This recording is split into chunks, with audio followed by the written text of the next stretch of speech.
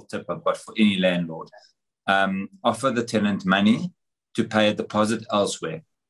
And I'll tell you why I say that. It goes against my grain, and it also goes against the justice in this world, right? Someone already owes you a month or two worth of rental, and you're saying, here's money for you to go away. But just hear me out for a second. If you don't do that and you go to war, the reality is you're going to be incurring those legal fees I just spoke about. You'll be then having a matter heard